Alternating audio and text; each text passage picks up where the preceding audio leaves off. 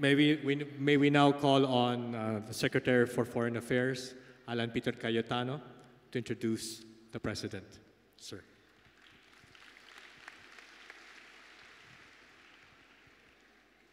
Mga kababayan, ang mahal nyo at nagmamahal sa inyo, Pangulo Mayor Rodrigo Roa Duterte.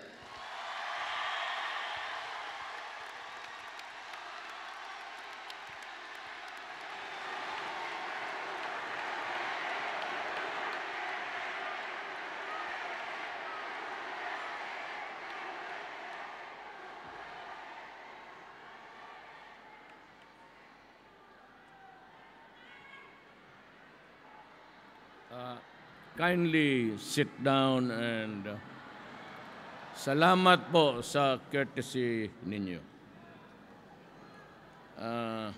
May babanggitin lang ako ang mga pangalan kasi kasama ko sila. Nandito po si Philippine Foreign Affairs Secretary Alan Peter Cayetano at ang kanyang magandang asawa Mayor Lani sa Taguig. Labor and Employment Secretary Silvestre Belio, taga Isabela to. Isabela. Trade and Industry Secretary Ramon Lopez. Ang ating National Security Advisor Hermogenes Esperon, taga Pangasinan yan. Secretary Bongo.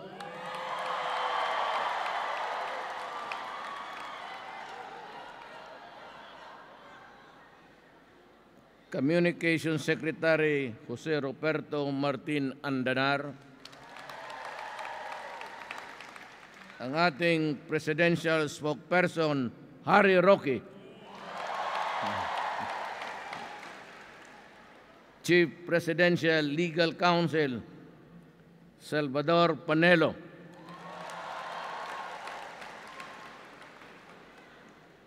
ano yung damit niya?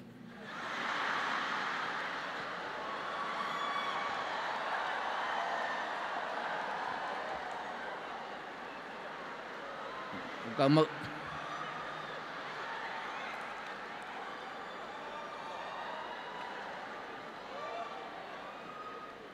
ka magalit, Sala. Tatanong lang. Ngayon lang nakakita ng bordado na maong.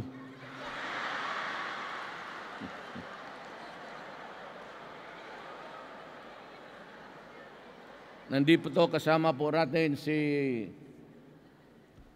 Congressman Maguindadato.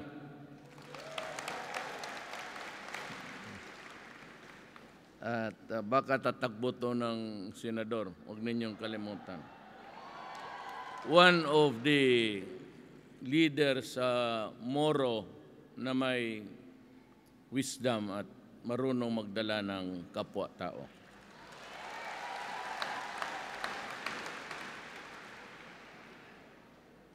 Itong si paborito ko rin, si Senator Joseph Victor J.B. Ejercito. Si Ambassador Iyap sa ating... Meron po akong sasabihin sa inyo. The good news and there is the bad news. Talaga namang iniiwasan natin ang gulo ng buhay natin. But sometimes, hindi natin mapigilan. But I will talk about it later. Dito muna tayo sa good news. Ang pinaghirapan po namin ng matagal, yung ayusin ang bayan. Remember that during the campaign, 4 lang talaga ang sinabi ko. Even during the presidential debates, I was very careful na yung mensahe ko aabot. Kaya bullet lang ako kasi because of the time constraint. Ngayon, ang sinabi ko noon sa inyo, kundi lang yung kaya ko lang gawin kaagad-agad. At ito po'y ginagawa ko hanggang ngayon. Naumpisan ko, and I am doing it all throughout these months that I have been your president. Una, sinabi ko, puputulin ko ang graft and corruption. Pinuputol ko na po. And I have fired pati yung mga tao ko nung kasama akong mayor sa Davao at along the way, kaletse-letse, they thought all the while that I was not really serious about it. So, ang pinakahuliho, yung undersecretary niya mismo sa labor. Kasi hingi ng hingi. Alam mo, totoo lang, ito ang rule ngayon. Sabi ko sa kanila, sa lahat ng masasama, pati mga ulol at gago, huwag ninyong galawin yung maliit na tao. Kasi yan ang mga kawawa, walang kilalang kumpadre, na congressman, mayor, gobernador, o pulis, o military. Wala yan sila. Kaya pag ginalaw mo, linulunok na lang. At nakita ko yun nung 23 years ako mayor sa Davao. Kaya ang Davao na ayos ko. At kung yung anong pinagsasabi ko ngayon, nangyayari sa Davao. Kayong taga Davao, alam ninyo yan. So, yung parang hindi tayo magkaintindihan, di maghiwalay-hiwalay tayo. Pati yung mga tao na close ko, yung tao nagtulong sa akin nung kampanya, I am saddened, nasasaktan ako, pero you know, the higher interest of the people must prevail. Kaya, sabi ko, huwag mong galawin yan kasi walang matakbuhan yan. If perchance, makaabot sa akin yan, naletse ka na. Pagka mayroon niyang 8888, that's the hotline. Sabihin mo lang, kung ayaw mong sabihin mo yung taong nirereklamo mo, ito si Juan de la Cruz, pabalik-balik ako sa opisina, kukuha ng permit o clearance, at pabalik-balik na lang ako, ang hanggang ngayon wala pa. Kaya nangyari sa Labor Undersecretary. At pinalabas niya na nag-resign siya, kasi ako naman, ayaw kong hiyain yung tao. Ang problema nito kay Sai is he foisted a lie before the public when asked what was the reason why he resigned. And said, hindi kami magkaintindihan in the formulation sa ENDO. He was not part of it actually. Kasi sinabi ko sa kanya, you better tell the truth, make the correction, or else bibitawan ko yung affidavit ng complainant na recruiter sa labor, yung papalabas. Sabi ko, you sign an affidavit in my presence and I will take care of the guy. So, nang lumabas yung affidavit, tinawagan ko agad yun. Sabihin mo, wala si Bebot, yung boss niya. Huwag mo nang hintayin. Sabihin mo, umalis ka na sa trabaho mo. Ganon ako. Kaya ngayon, ang order ko, pag hindi ba naman mga gago yan, sinabi ko, wala nang bukas-bukas ng mga maleta pati bag pag-uwi ninyo. Alam mo, if you have a bomb, if you have something there, an explosive, you can never get out of Singapore. Singapore is 10 times more strict. Kaya, yung mga galing ng Amerika, everywhere, everybody is concerned about security. Doon pa lang talagang halos sisirain ang titignan. And in America, there's a note that inside your luggage that sorry for the inconvenience but we opened your bag. Walang nakakalusot yan. So sabi ko, at pagdating, pag deplay ng luggage ninyo galing aeroplano, dadaan yan doon sa ibaba. Pagkakyat doon sa conveyor, dumaan na ng security check yan. Sabi ko, wala na. So, bawal yan. At ang sabi ko, pag may nag-violate yan, terminated gagawin. Wala na tayong istorya. Ayaw ko mag-istorya.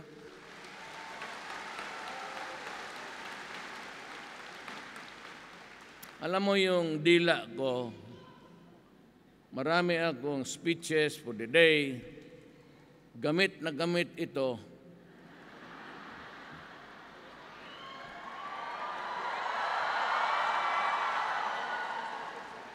Di ko hanggang dila na lang.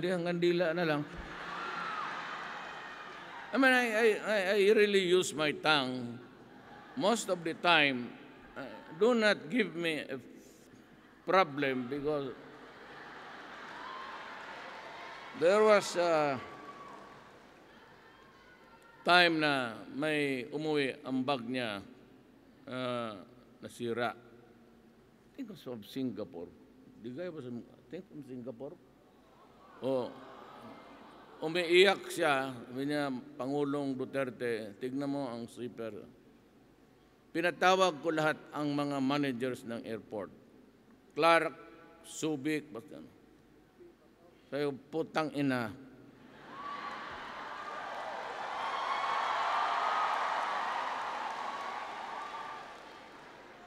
Okay may magsabi ka niyan pag galit ka. Galit ako noon, but I am narrating it. So I have to say it. Nabi ko, pag naulit yan, kayo lahat, maghanap kayo ng ibang trabaho. Kaya ang nadamay yung Miascor, yung mga trabahante, almost 2,000, nagdesisyon na ako. So I'm sorry. So sabi ko, lakarin ko na lang sa ibang mga handlers dyan ng cargo na i-absorb sila. Pero once I make a decision, it's final. I'm sorry. Sinabi ko na sa inyo, so, damayin mo lang ang kapwa-tao mo. Ngayon, pag may nag-violate niyan, magtanim ng bala,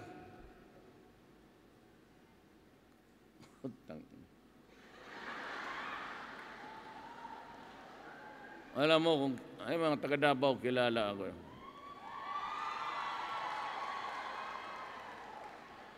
Sabi ko, magtanim ka ng bala, gusto mo palang magtanim, kainin mo yung bala na yan.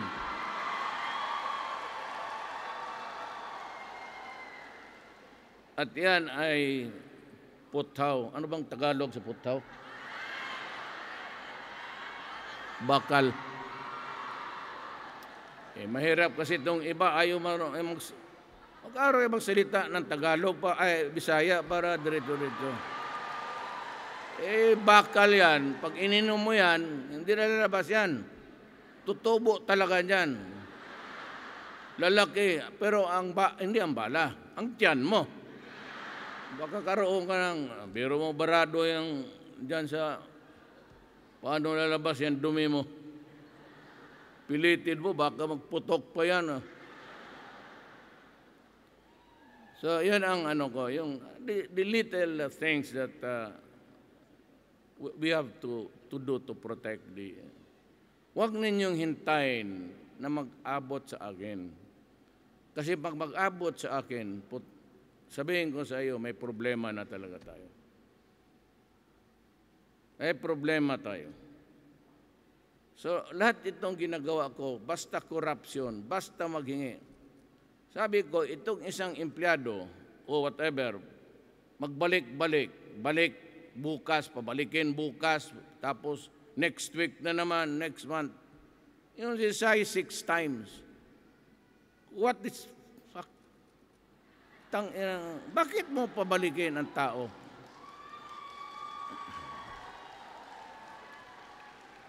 There's only one reason why. Pahirapan mo para finally magbigay para ganun yan eh. So itong mga cabinet members ko, mababa ito. Puro to mga bright. So,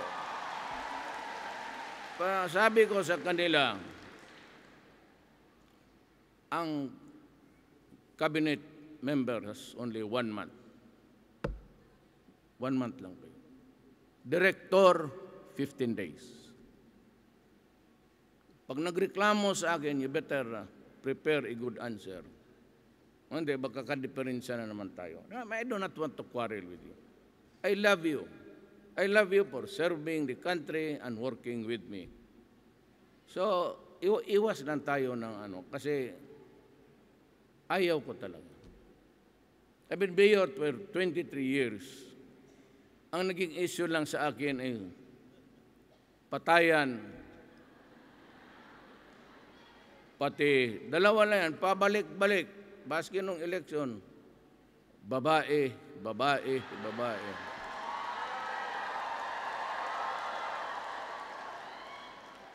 Kaya nagtanong ako sa doktor,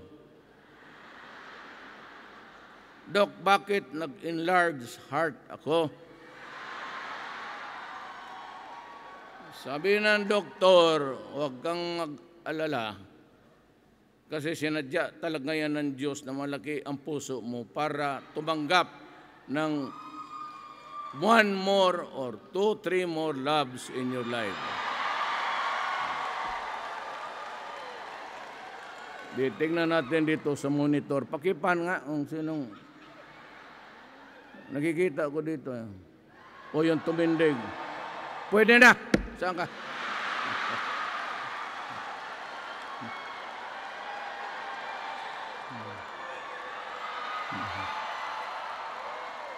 Umuwi ka na sa bahay, mag-impake ka na para sa bahay. May asawa ka? May asawa ka? Wala. Huwag yung asawa, mapatay tayo niya. Karaming dalaga, bakit ka maghanap ng... Kaya yan. Binagyan ako ng malaking puso. Kalo, dito yan, malaki talaga, enlarged. Enlarged heart ako. Sabi ng doktor, wala namang diferensya. Medyo malaki lang nga.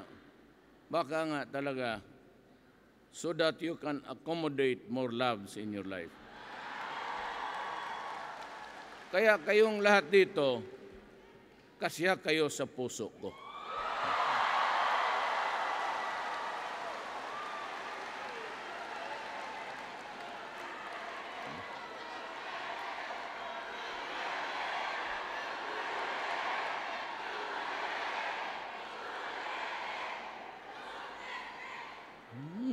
Wala pala kayo.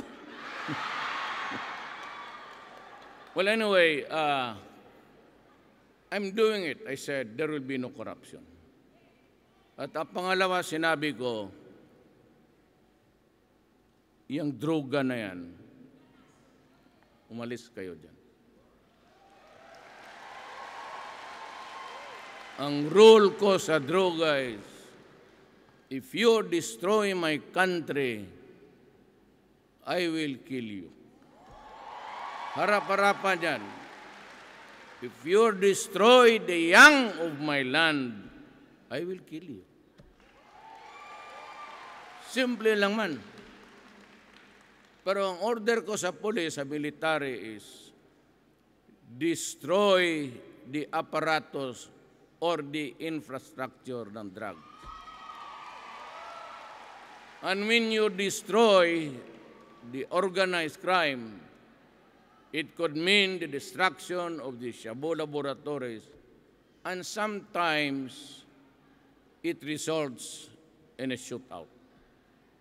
So sabi nila, marami daw sa panahon ko ang patay. Bakit daw sa unang...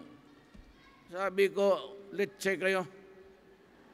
Alam mo kung bakit? Kasi noon ang pulis takot mapailan ng kaso. At yung iba, tamad. Pagdating ko, sabi ko, kayong takot ng kaso, ako ang bahala. Akin lahat yan. I assume full legal responsibility. Basta performance of duty.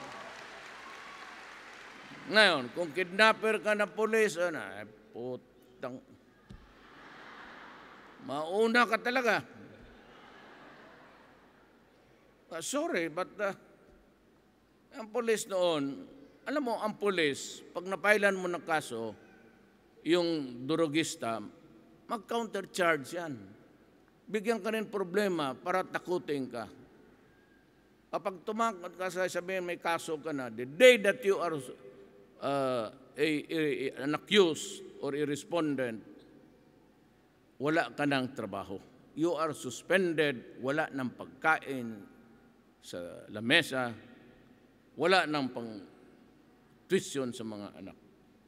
Kaya yan ang takot ang pulis. Meron pa yung style. Sila, padalang ka ng picture ng asawa mo, bumababa sa sakyan o naglalakad sa palengke. Ang pulis, talaga, sir,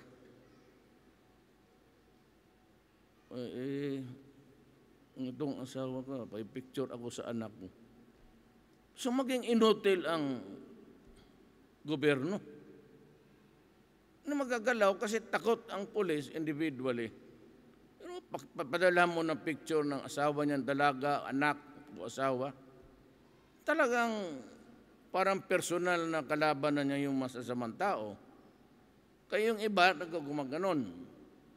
Kaya sabi ko nung panahon ko, kung sino man yan, ako ang bahala. Sinabi ko sa inyo, do not destroy the country. Kasali na yung racket na yan.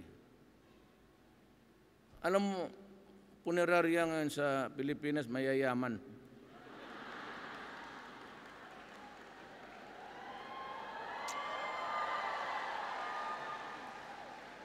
Hindi sila nagkulang ng kliyente, pero yan lang ang paraan na kakaintindi yung tao. Pilipino, takutin mo gano'n. Kita mo, umabot ng 1,500,000 ang addicts.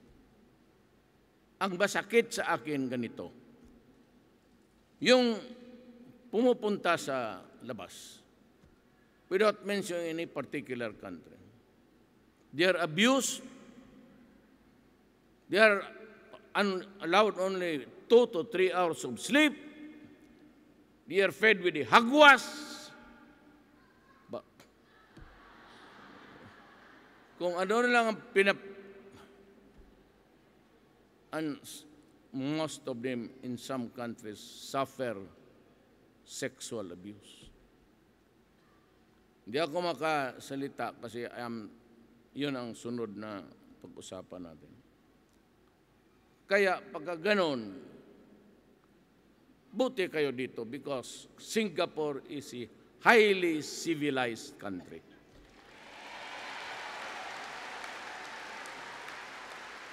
Importante kasi ang moral authority and Singapore has it. Wala ako masasabi talaga sa totoo lang. Except that I am profuse in thanking Singapore and the Singaporeans for allowing my countrymen to come here and work. Yung iba, maghirap sila, magpadala ng pera, didikitan yan doon sa mga gago sa barangay niya. Alam niya, regularly may pera pinapadala. Talagang sina hanggang bumigay. So, ang worker na Pilipino, she will suffer indignity, abuse, and all. Just to earn money, to send home so that the children can go to school. Alam mo, ang masakit sa akin ganito. Hindi ako nagbubula, ha? Anak rin ako ng mahirap.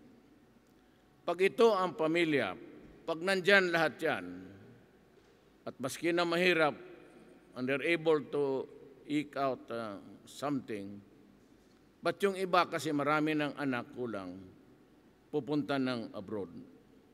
Pag lumabas yung tatay, that family is already dysfunctional. Kasi ang pamilya may tatay. O ang nanay lumabas, that family is dysfunctional already. Ang masakit sa akin, yung dalawang mag-asawa maglabas, and the children are left with the grandparents or sister or brother. Kung gano'n na lang ang sacrifice ng bata to long for the mother and father, tapos ganonin ang mangyari pagpadala, kasi alam mo, malaman nila kung sino eh. May pera, madating yan. Tapos, diyan ako, you bring the worst in me. Lalabas talaga yung pagka. May Duterte ako na pangharap, but may Duterte ako na sa likod na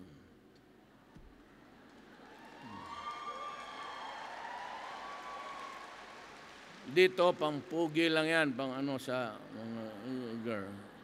Pero yung isang Duterte na sa likod ko, bantay kayo dyan. Kayo. The evil in me comes out.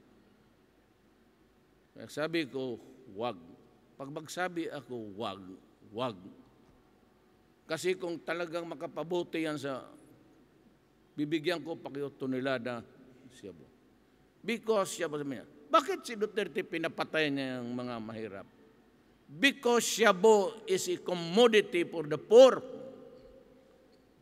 Ang mga mayaman, cocaine. But cocaine comes from opium, ipape, which is organic. Tinanim ba? Itong Shabu is a mixture of chemicals. Ang tubig ginagamit niya, yung tubig ng baterya, yung pang-start mo. Kaya pag yan ang inihit-hit, pumunta sa utok, o utak,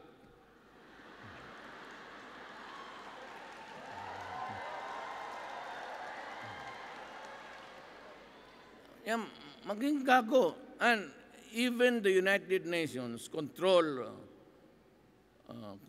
Board of Control sa Drugs, o Control Board, whatever, sabi, it produces bizarre and insanity. Kaya pumapatay ng bata, nag-rape ng bata na 6 months old. Magpaakyat dyan sa Bulacan, patayin yung nanay, patayin yung asawa, patayin yung 14 years old. Pati yung 1 years old patayin. Yung human rights na yan, ang tinitignan, meron ba dito? Tatadyakan ko siya. Meron ba?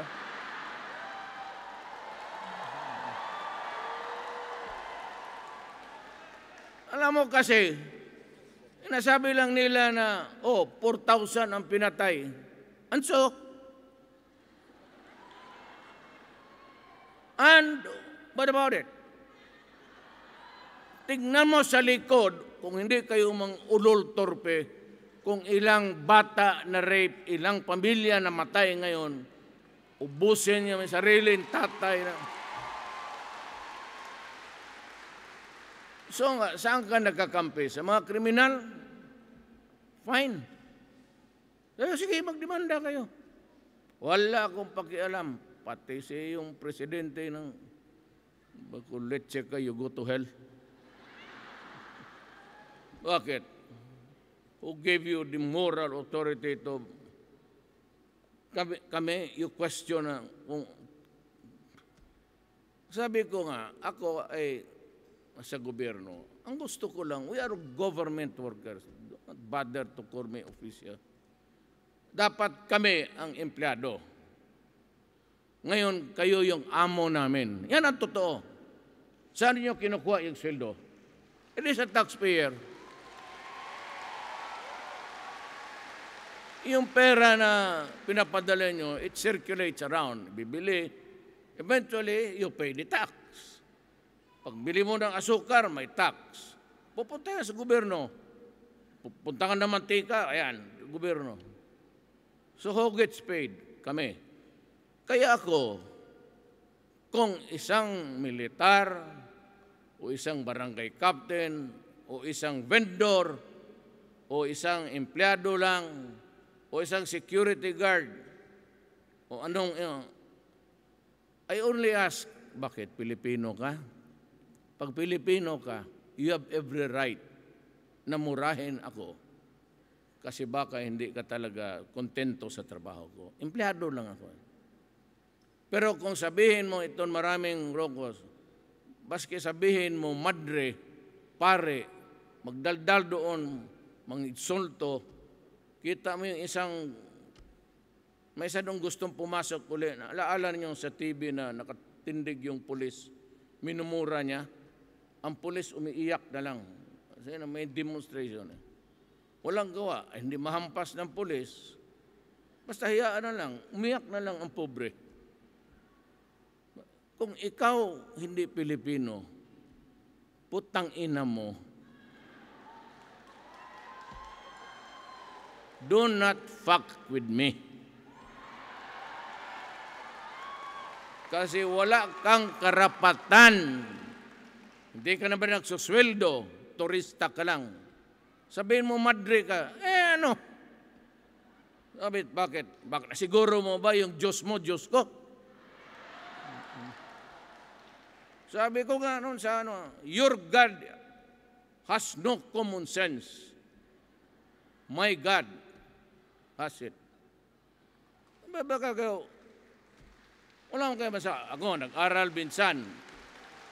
Dumahan ako ng Ateneo. Nakatapos ako ng law sa San Beda. Saan ba si Mijal Dia? Iniwan. Puro pare yan. Pero kung sa trabaho na, huwag mo masyadong abusuhin yung nakikiramay ka dyan sa mahirap, okay lang. Pero kung bastusin mo ang mga pulis, bastusin mo kung sino-sino sa gobyerno, you do not have that right. You behave. At saka ang may gawa ng rules niyan, na kung sumali ka doon sa protesta, mga political rallies, i-deport ka. Kaninong order yan? Hindi ko man tinanggal. Ang aking kaibigan na sa loob ng prisuhan, si Dilima,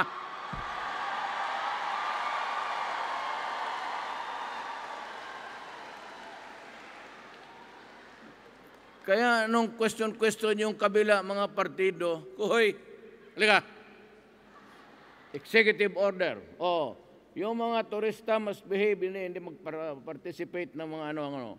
Kundi na, kailangan lumabas sila, i-deport. Pirmado, Dilima.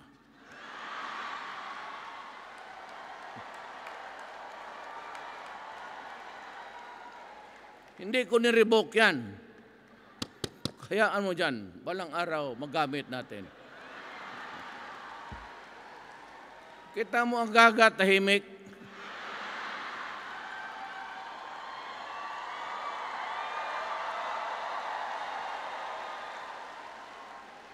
Yung kami pa ang masama. Sabihin, ganon. Ilabas ko tuloy dito yung ano niya.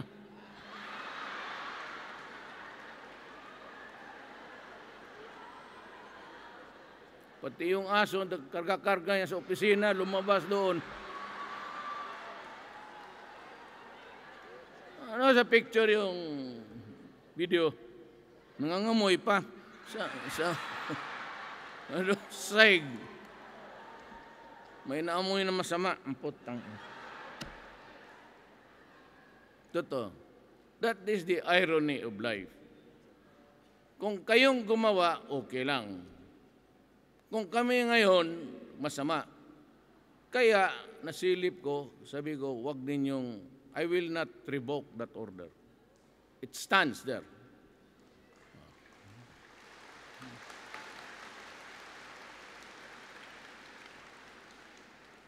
So, kalimutan ko pa lang, nandito pa lang, 2 pages pala itong mga tao na si Dong Mangadadato is really I was in Maguindanao last week. Kalabas ako doon, kabina. Si Margo Uson.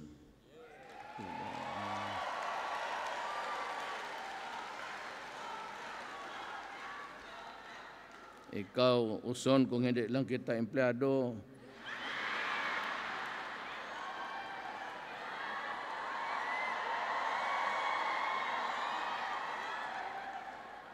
wala akong ibig sabihin. Kung hindi lang kita empleyado, hanggang dyan lang.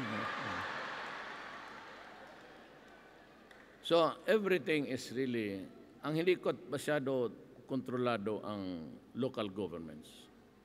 Ang aking power sa local government, supervision lang. Parang supervisor. But sa executive department, president, vice president, cabinet members, executive, army, police, militar, akin yan. Control and supervision. But yung mga tao na sa gobyerno, na politiko, and they are elected, supervision lang ako. So, corruption, it is there. Minsan yung mga permit, kasi ako nung mayor ako, 3 days. Hindi naman ako nagyayabang. Itong Inday na to, 1 day. Araw na yan, bitawan mo. Napaka ano yan, mas ano sa akin, mas stricto sa akin. Yung empleyado City Hall ngayon, maglakad, hindi ka pwede magsanda, palak, gano'n. Agad patawag kaya. Ako noon, nung mayor ako, nilalagyan ko ng TV every office. The condition was, you use it during noon break. Para may mapanood sila, balita, they are kept abreast with the developments of the country. So nung si Inday na, pinatanggal lahat, binigay doon sa daycare centers. Tsaka wala na yung empleyado sa mag-pedicure, mabutang. Sabihan, tanggalin mo ng kukuyaga. Si Inday nakatawa ng salat, pero nako, sinabi ko, kita mo yung sheriff, binugbog ng... kasi naman nag-demolish siya sa wala sa panahon . So, ganun ang I'm trying to control corruption. Dito sa Customs, BIR, wala na kayong... Tapos sabihin ninyo, hoy, Arika, anong gusto mo sa akin? May papilis, ganun yung record mo. Putang ina ka. Tapos na ako. Yan Sabi ni Duterte, pag lumabas na sa isang opisina, wala na kayong do not. Sabi niya, pagka pumalik kayo ng paghingi, sabi niya, sampalin mo. Totoo, sampalin mo kasi trabahante lang kita, putang ina ka. Huwag mo akong, yan ang sabi ni Mayor, huwag ninyo ako tawaging presidente kasi ang bunganga ko, pati ang behavior ko, pang mayor lang po. So, Davao, parang sa Davao City man tayo, nagrarally.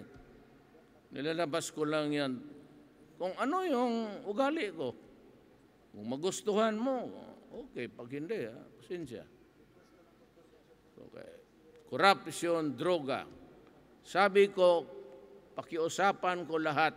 Pangatlo, ang kalaban ng gobyerno, mga rebelde. So, ilang beses kami ni Siso nag-asaran. Pero we are going to resume the talks. I provided a very small window. Ganun lang kalit, 60 days. Make or break tayo dito. If we agree to have peace, sabi ko, umuwi ka sa Pilipinas. Huwag mo akong papuntahin dyan.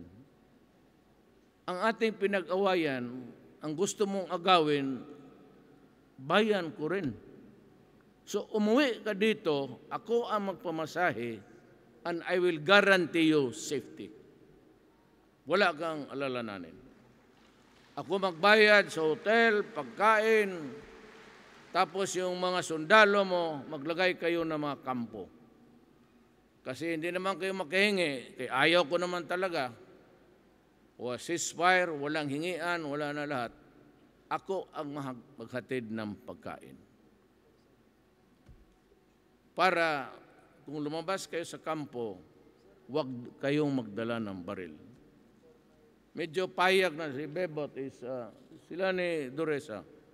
Yung si Duresa na hindi bumalik, parang siya ang bumaliktad na doon sa komunista. Hindi na pakita Kako baka nakuha na nila. Sige na lang. So yan ang deal ko. And doon naman sa ibang rebelde, MIMN, si Non Mesuari has always been patient with me. Sabi niya, sige lang, kung ano lang ang ano ni Mayor, tapos pag-usapan after the BBL. Yung BBL naman sabi ko, palusutin natin yan. Kasi pag hindi, alam mo, warning lang ako. The sole singular reason why I am pushing for BBL, magkagera talaga. Magkagera sa Mindanao. Ang problema, hindi lang MIMN, pati yung Moro. Kasi ang aspiration nila is territory. Alam mo, nauna ang Islam sa Mindanao by almost 70 years. Nagpunta ako ng archive sa Malaysia. They were starting, but yun talaga nagsettle ang mga missionaries ng Islam.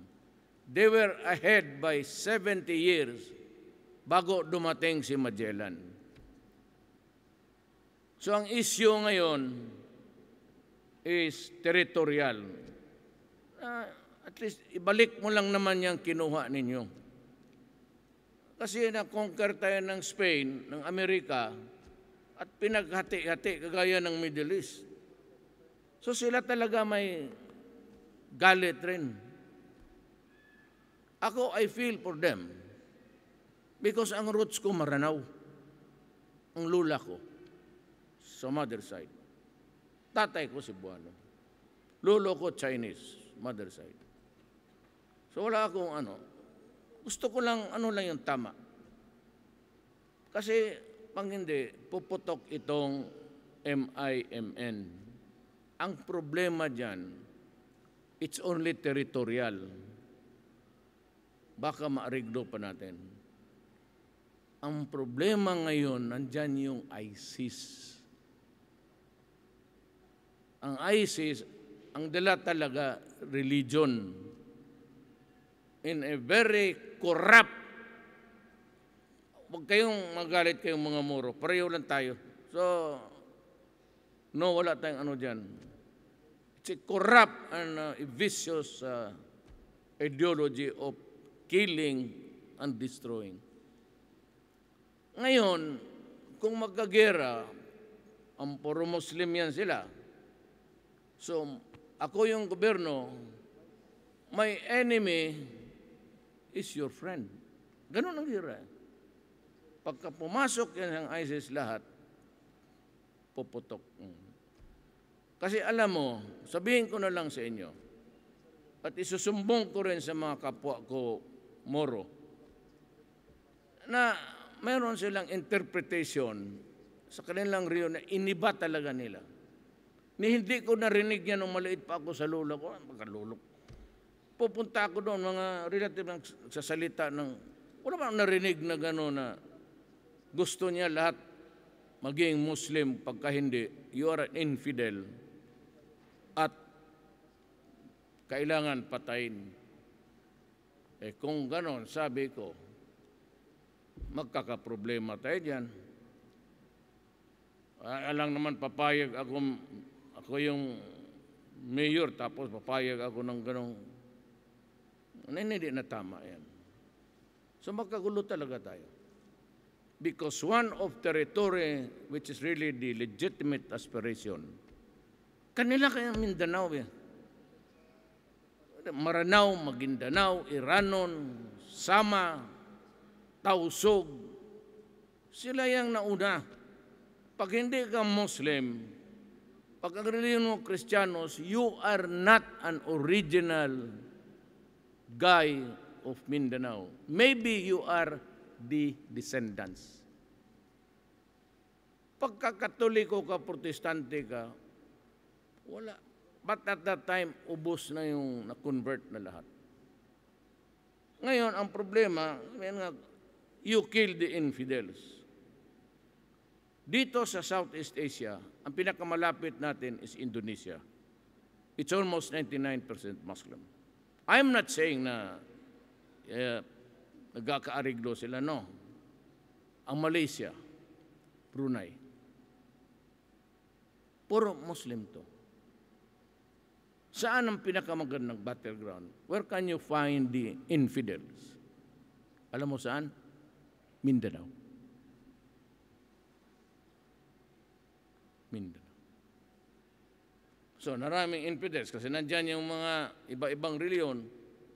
Tapos hindi naman, yan, they interpreted it in a very corrupt way. Ba't ka magpatay ng tao na hindi mo kasama sa reliyon? Pagkagago naman. Pupunta tayo na, patayin mo yung lahat ng Kristiyano. There will be war. And that is why I'm desperate in trying to forge. Yun. Hindi ako makikipag-usap dyan sa mga durugis. Ito lang. So ginagawa ko, season, M-I-M-N. Yan ang pangatlong sabi ko, gagawin ko. I promised you that. And I am doing it. Corruption, drugs, ito ngayon, we're in the thick of talks. Tapos sabi ko, hindi ako makialam sa gobyerno. Ito nandito lahat ng mga sekretary, baski sino. Walang transaction sa gobyerno na umaabot sa table ko. Pag yan labor, kay Belio lang yan. Pagka sinabi trade and commerce, nandoon lang yan kay Ramon Lopez. Pag DOTC, si Boy. Lahat yan. Hindi ako na yan. Kay Alan, wala. Hindi ako nakikialam kung sinong ambasador niya. Even sa military, sabi ko alam mo, si Agbayalde, he has the credentials. Tatanong ako ng mga pulis, ito, si Bato mag-retire na, sino ang gusto ninyo? So I rattled off about 3 names. Sabi itong mga pulis, ay sir, wag yan si Agbayalde. Napaka-stricto yan sir. Mahirapan talaga kami naninipa pa yan, sir. Sabi ko, ha? Totoo? Yes, sir. Huwag kang magkamali dyan, sir. Talagang, ganun ang ugali niya. So, sir. Nagmumura, sinasipa. Sige. Pagka umalis na yung mga buang, mga pulis, sabi ko kay Bong, tawagan mo si Anyo, secretary sa DILG. Sabi ko, si Agbayalde ang kunin ninyong chief PNP.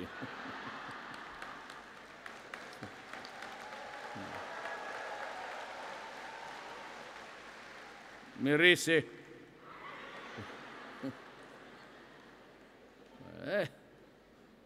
Kasi be careful of what you do not want. In the end, you might want it. Ganon yan eh.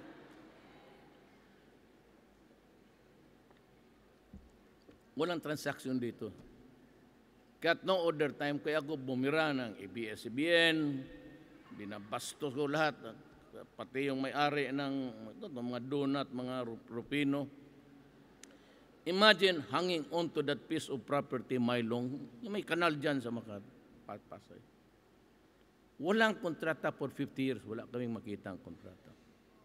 Nung nag-expire ang 50 years, yung lahat dyan, sa gobyerno na, they kept on collecting, parang sila ang may-ari. Hindi man nila akalain na, alam mo yan ang sinasabi ko, if anything can go wrong, it will go wrong. Hindi nila akalain talaga na ako ang lahat may obligasyon. Ayaw ko ng lahat ng mga utang bilyon-bilyon, ikaw, tangina mo, 10 days. Ayaw mo magbayad? Bukas pupuntahan kita sa opisina. Bayad lahat. So, meron tayong extra money to, yung mga benefits, gano'n. Ginagawa na. Ano ba naman yung pera? Hindi ba namin yan? Itapon mo sa tao. Hindi mo na lang yung pera. Ang dumadating lang sa akin, appointments, pati yung mga policy sa monetary, gano'n.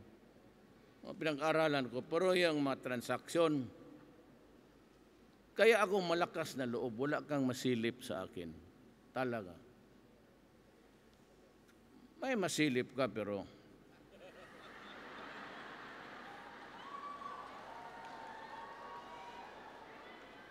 psst, nagbalot na. Gaging, uwi ka na. Sabay na tayo. Bantay ka, ha? Ito pa ng mababae, ganon. Puro kalandian, tapos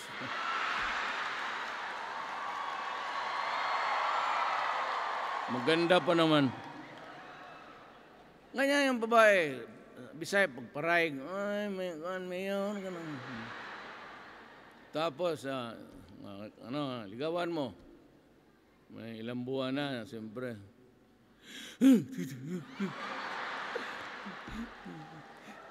Hindi mo man sinabi. Marami ka pala, 3 pa. Ay gaga. Magkabarkada tayo. Huwag mong mag-inagay dyan. Kabarkada mo yan. Mag-grupo na tayo. Kakain tayo ng barbecue. Iba kasi kampo ng kampo. Hindi ba nito? Kung gusto ko, buksan ko itong at sahin mo itong puso. Tingnan mo. Pakipokus nga uli yung kamera. Kamera sa ano? I-focus mo doon kay Manang.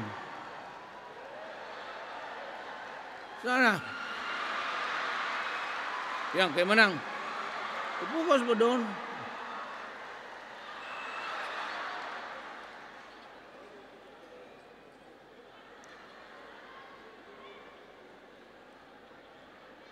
Manang, ilan bang buwan ang kontrata mo dito?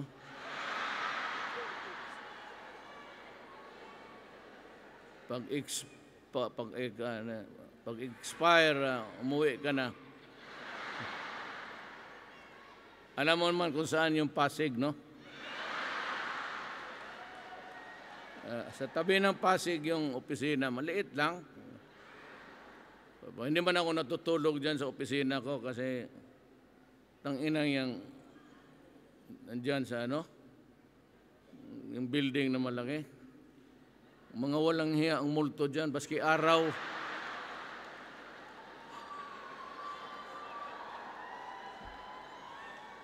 Baski araw nag-umupo sa harapan mo. Klasik-klasik tumira dyan mga Espanyol. Nandyan pa yung where the mother of Rizal knelt down before the Spanish authorities noon, begging for the life of Rizal. So yan lang para sa akin ang mahalaga dyan. Yung iba, wala na. I mean, to me, it's the most sacred place sa Malacanang.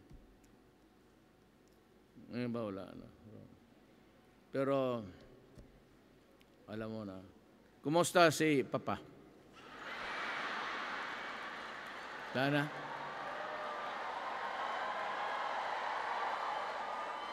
Hindi yung Papa, iba man yung Papa kaya, alam mo na, yung Papa,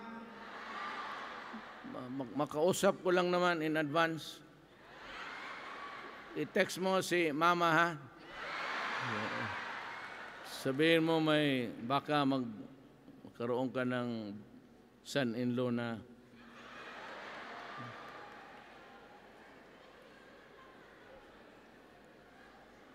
now, for the bad news, actually. Kaya ako kayo pinapatawa kasi alam mo may problema tayo sa Kuwait. Ako po ay ayaw ko ng away. Total, sabi ko, alam mo, the only sin, if at all, ito mga kababayan ko napunta dyan sa inyo kasi trabaho, survival. Pero marami kasi ang nangyayari. Pero I'd want to assure Kuwait that we have a history of friendship. Ayaw kong at this time, ayaw kong guluhin yan. Hanggang ngayon, tutulong rin sila, but medyo may kunting kusot. Medyo we are put to a test how long we can work this out. If not, ang ano ko sa Kuwait, yung alam naman ninyo ang nangyayari. So in a very diplomatic way, I do not want to destroy a good neighbor, a friend. For after all, ilang years man rin sila nagtulong sa atin. They accepted our Filipino brothers and sisters. Pero ang problema kasi, alam mo na, I can no longer, hindi ko na matanggap yung what's happening to them. So, ang sabihin ko, apparently, parang lumalabas na may galit sila sa mga Pilipino. Ang sabihin ko na lang sa kanila, and I plead na may total ban na sa deployment, ayaw ko na silang papuntahin because apparently, parang ayaw ninyo ang Pilipinas. So, o Pilipino, wag na lang ho ninyong do not hurt them. Just help us. I will look for money at kukunin ko lahat ng trabahanteng Pilipino na sa bahala na mag-utang ako kung anong gawin ko. You know, I will be frank with you. China is a very good friend. Talagang kaibigan ko. When I was there last week, may binigay si President Xi Jinping. Sana gagamitin ko yun sa ibang project. Pero nandiyan naman, actually I'd tell you, it's about 4 point something, almost 5 billion. Yung pera na yan, gagastuhin ko na lang para kunin ko ang lahat ng gustong umuwi.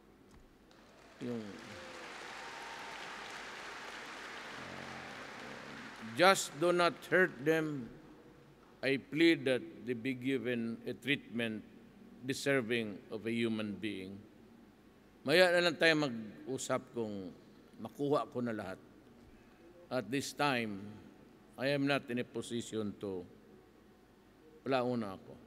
Basta ako, I address myself to the Kuwait government and the people. Salamat sa pagtulong ninyo sa mga kababayan ko all these years. it is with a debt of gratitude na after all, nakatulong man rin kayo. So wala akong galit, walang hatred, wala lahat. Pero kung itong the presence of the Filipino, if it is a burden na bibigatan kayo sa pagdala sa kanila, allow us to get them out. I have that money which I was intended for education. Gagastuhin ko yan to the last centavo. Tulong ng China. Pero ang tulong ng China, wala pa yung mga insidente na ganito. But sabihin ko na lang, magbigay man sila, gratis. Walang purpose, basta binigay nila. At butit na lang sabi ko, lagay mo lang yung pera dyan para yun ang gagamitin ko. Ang karamihan kasi ng mga workers, mga domestic helpers, mukhang mabigat sa kanila. It is a burden to them. Parang ayaw na nila. Sige, pasalamat lang ako. Anyway, nakatulong mo rin kayo. So, with a few incidents here and there. But as a president of a nation, it behooves upon me to do something. And I will, all this diplomatic rokos about yung in-extricate nila, kinuha nila doon sa mga bahay-bahay para tulungan because they were cries for help, na walang intervention ng police nila. Well, our Secretary of Foreign Affairs has apologized. Ako, I respect your decision. But anyway, let me also thank you for all of these things. At kayong mga nandyan lahat sa Kuwait, for those who are not really household helpers, I now appeal to your sense of patriotism. Come home. Total, marami ng trabaho sa Pilipinas. May delegation nga ng mga Pilipino nandoon ngayon to convince yung mga engineer, kasi ditong na-stymie yung mga construction natin. Walang master electrician, walang master carpenter, walang master plumber. You cannot all do this thing, pulot ka lang ng tao dyan. Sige, ito, trabahoin mo. Pwede nasunog tayo, book. O pag-plus mo sa bowl, pag-plus mo ng ganon, instead, papunta doon sa papunta. Nandoon lahat eh. Nandoon lahat. The last time that I, ano ko yung as a lady from Maguindanao, she was a Muslim, pero yung, hindi ayaw ko na lang pag-usapan. So, salamat to the government of Kuwait, to the Emir. Thank you for your generosity in the past years. I am appealing to my countrymen to come home. Apparently, it seems that you do not like the way they are expected to serve their employers. I'm sorry for that. Maybe some of them really does not know the culture also. So, lahat kayong Pilipino nakikinig, umuwi na lang kayo sa Pilipinas. Total, marami ng trabaho. Marami na talagang trabaho ngayon. In 2 years' time, makikita na ninyo yung inaasahan ninyo. Railway, ang China ang pinaka, at ang Amerika okay rin. All these years of recent, siguro, hirap sila ngayon. Wala man kayong pera, dito muna ako sa...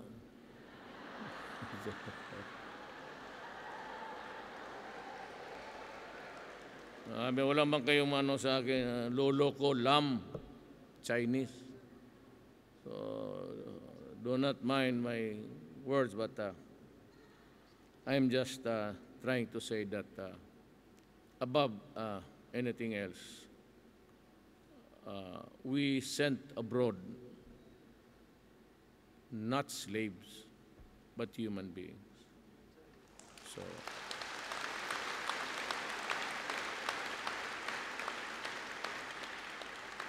but if somehow their style of working does not fit into your culture and they are hurt along the way,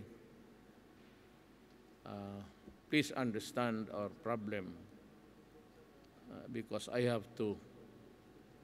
cannot just stand idly here. Hindi ako harap sa inyo kung wala akong gagawin. I have to do something. Ngayon, sabihin mo, karami mag-uwian yan, 5,000. Mali, maghanap ako ng pera. Ako na mismo ang magnakaw sa mga bangko natin.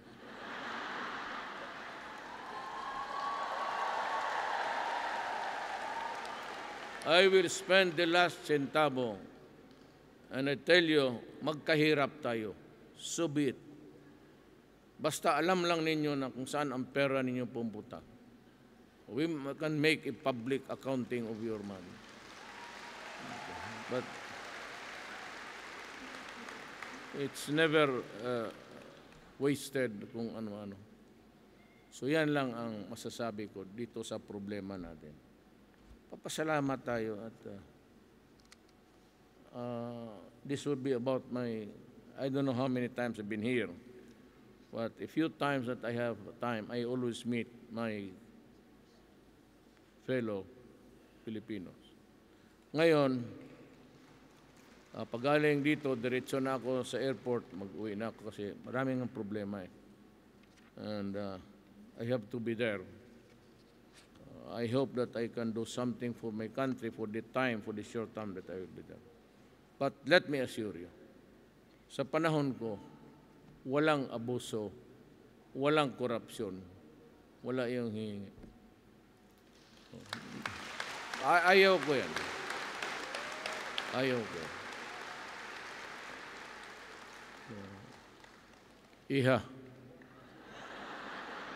Iha di kagang, saan ka?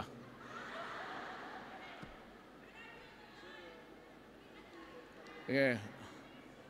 Basta alam mo kung saan ka magpunta, ha? Dito to. Ambasador, kunin mo nga ang number nito. Punta ka doon sa PC, ibigay mo. Walang sisihan.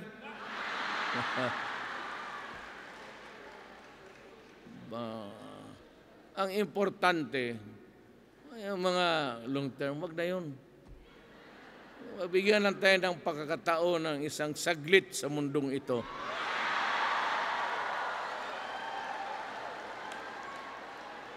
At nayakap lang naman kita sa pag-ibig. Huwag ka mag-iop. Gusto ko na pumunta dyan.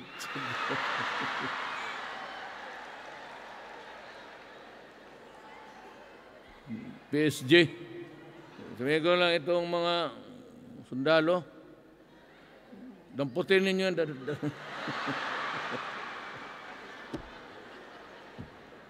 Well, anyway, lahat kayo, hindi ako ng lahat kayo, pag mag-uwi kayo sa Pilipinas, and if you want to visit your palace, I consider it my office. Kung gusto ninyo tumingin, sabihin lang ninyo na mga overseas workers kayo, pagpasyal kayo doon sa makita ninyo ang palasyo ninyo. Inyo yan, hindi amin. And nobody will deprive you of viewing ayaw kayo tawagin na Malacanang Palace, Pakakurni. Kung nakita lang ninyo ang bahay ko, sa totoo lang. Hindi ako natutulog doon. Sabi ko nga, maraming multo doon. Libre masahe pa. Ang tanginang yan. Ang multo pa ang nagamasahe sa iyo. Tulog ka, may nagatulak. Tangina to. Sabi ko, doon ako sa kabila, doon sa medyo harap ng barracks ng sundalo. Alam mo ang kwarto ko, ito mauwi man kayo. Ang kwarto ko galing dyan hanggang dito. Yan ang kalaki lang kwarto ko. Small, di naman yung pagkasya ng dalawa. Kung hindi makakahiga, di ganun ka matulog. Pero you can visit man. Tingnan mo yung kwarto ko. Tingnan ninyo, ako hindi madala ng hindi ako nagbubula, karami nang napunta diyan. Maliit lang ang bahay ko. Yung tulugan ko dito hanggang yan. Yan lang, okay na ako. Wala akong problema. Problema ko yung bayan. Yung comfort ko, matanda na ako. Kaya baka mahulog pa yung eroplano pag-uwi ngayon. Wala na, no more.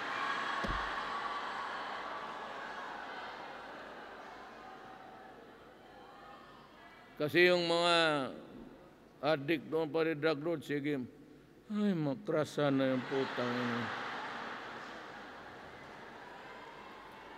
But you know, I have your prayers, and it's always Allah who decides the fate of man.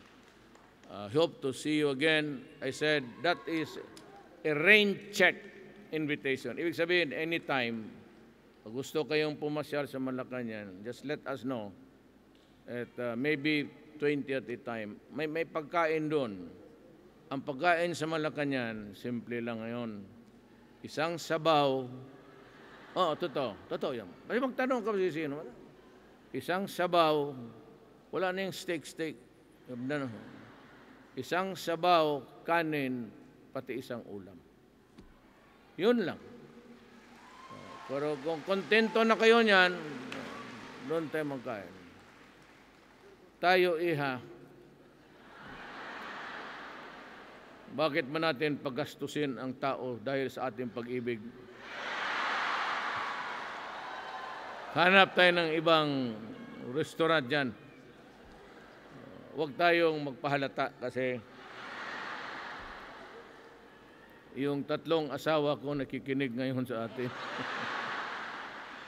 So, pang-4 ka na lang, okay lang. Parang tingin ko hindi ako lugi. So, see you maybe at some other time. I said, I love my country. I love the Filipino. I love you all. Maraming salamat po.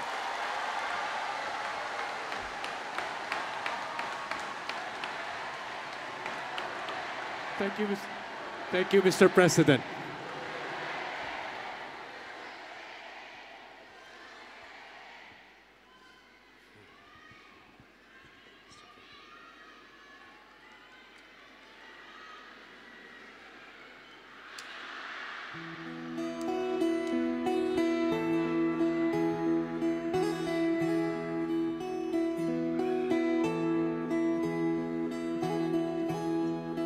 Ikaw ang pangulo para sa pagbabago. Sawa na ang bayan ko sa magnanakaw. Okay, everyone, let's cheer! Duterte! Duterte! Madilim na kahapon, ikaw ang mag-aahon. Thank you very much. Sa piling mo, Thank you, Mr. President. di ko Okay, mawawala ang korupsyon. it's time to say goodbye. Tayo na, Pilipinas. Tayo na magbago. Hawak kamay tayo para sa pag-asenso. Thank you, Mr. President. Ikaw at ako, tayong